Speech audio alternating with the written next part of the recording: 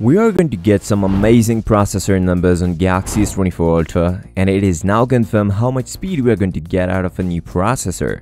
Galaxy S24 Ultra will going to feature a Snapdragon 3 processor, but there is a surprise. It will be an overclocked version of a normal Snapdragon 3 as we get the real benchmark numbers to compare both processors. But this new one is from Nubia Red Magic 9, where it has the same pineapple motherboard meaning Snapdragon 3, but the numbers are quite different, where it scores 1596 single-core score and 5977 multi-core score, compared to S24 Plus score where we get 2233 single-core score and 6661 multi-core score. Big difference in both devices benchmarks, and there is a reason, as the clock speed of normal Snapdragon 3 is 3.19 GHz, but the overclocked version of the Snapdragon 3 comes with 3.3 GHz, and the number of cores and their formation is also different on S24 Plus. This means the Qualcomm and Samsung will going to continue the partnership for the processor of Galaxy S series devices, and this new processor might feature in the next generation of foldable phones.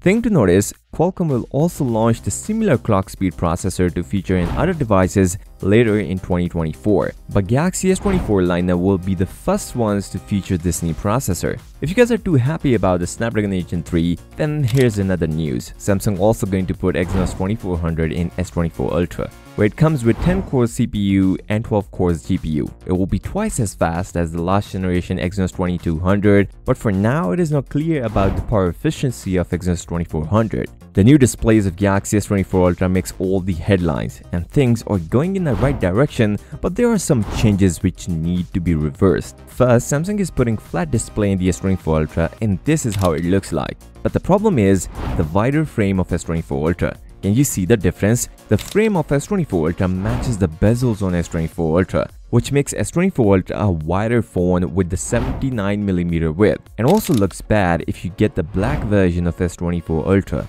If you get the black one, then the bezels will look even bigger. One good thing Samsung is going to do is the symmetrical bezels. All 4 bezels will be same, and the new technology is here M13, which will boost the peak brightness on Galaxy S24 Ultra at least 2500 nits. Samsung will going to release S24 Ultra in Feb next year. If you guys want to see the first look of Galaxy S24 Ultra, then you guys should watch this video, and I hope you guys are subscribed. I'll see you next time. Till then, peace out.